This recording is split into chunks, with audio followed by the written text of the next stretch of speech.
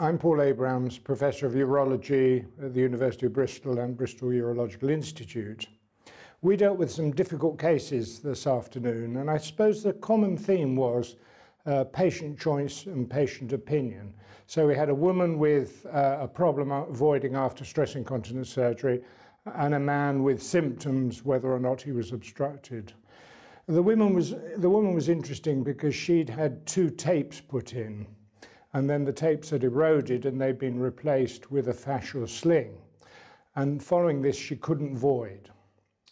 But in fact, when one went into the history, although she couldn't void and was dependent on intermittent catheterization, the thing that bothered her was the fact she also had symptoms suggestive of detrusor overactivity with urgency incontinence, which she found very embarrassing. Now, this was confirmed on urodynamics, and we had a very interesting discussion about whether the sling should be taken down or whether she should be treated for her overactive bladder. In the end, we all agreed that it was a patient choice thing. She was taking the risk that if the sling was taken down, then her stress incontinence might recur. But she was dry, and so she in fact elected to have further medical treatment and possibly botulinum toxin.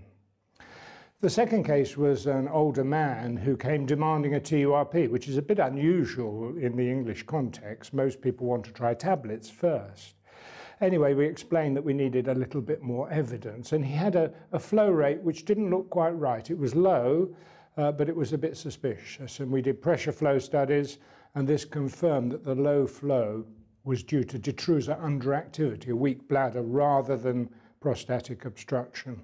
We then had a very good discussion about how one assesses that using the bladder obstruction index, the bladder contractility index, and bladder voiding efficiency.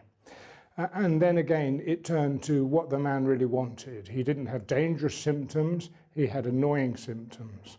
I should have added he also had nocturnal polyuria, which is of course not related to prostatic obstruction and not related to detrusor underactivity. So we gave him advice for that.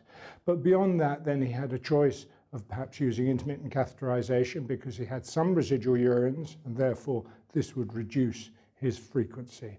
So the theme really was making an accurate diagnosis, and if it's not a dangerous situation and it's not likely to progress, then the patient has a choice very frequently in a variety of lower urinary tract dysfunctions.